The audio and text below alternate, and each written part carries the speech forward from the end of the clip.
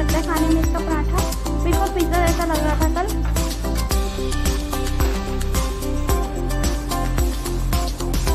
और ये बनकर तैयार है।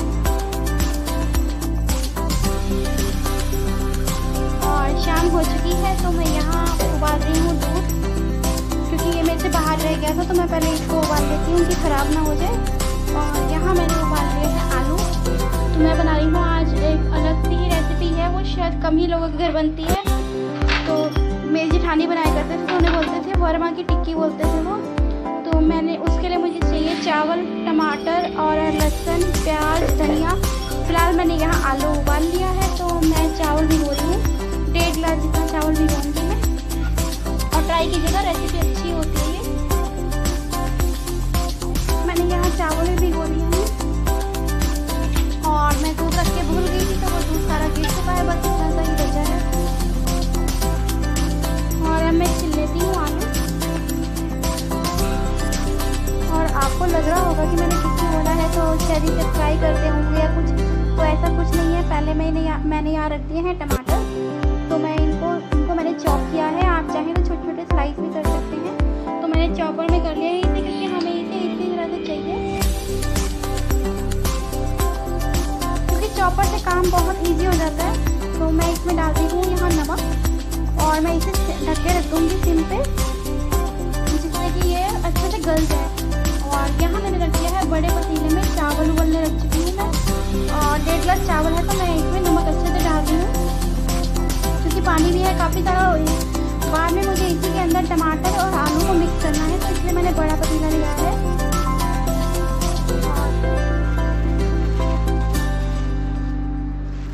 धनिया,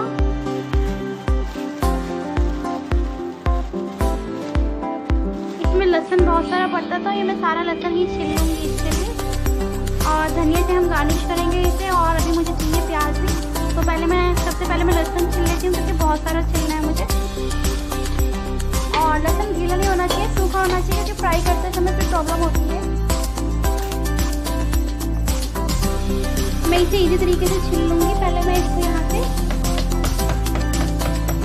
तोड़ लूँगी कि इसकी सारी कलियाँ निकल जाएँ इसमें से।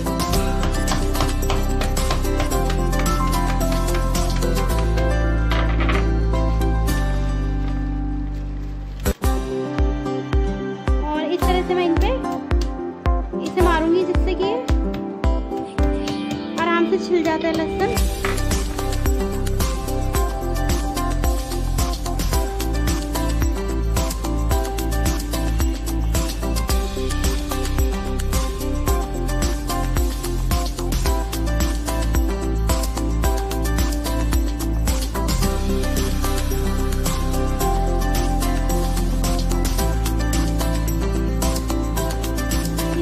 मैं इसी तरह से छील लूँगी।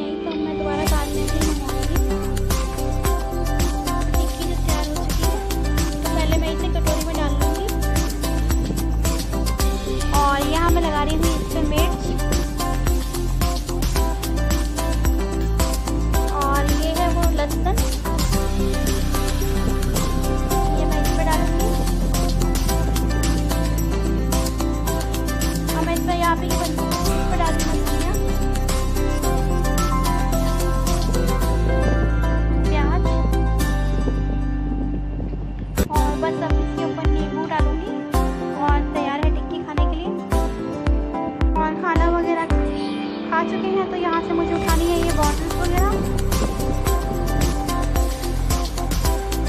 तो मैंने थोड़े से कपड़े रखे थे तो वो उठा लेती हूँ बाहर से।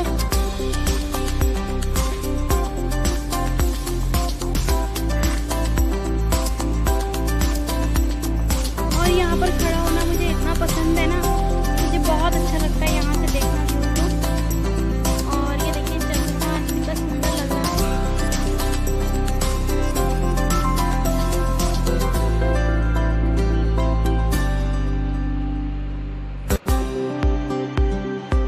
ये जो दिख रहा है व्हाइट सा गोल से, ये चांद है। इसमें इतना अच्छा नहीं दिख रहा कैमरे में जितना ये देखने में खूबसूरत लग रहा है।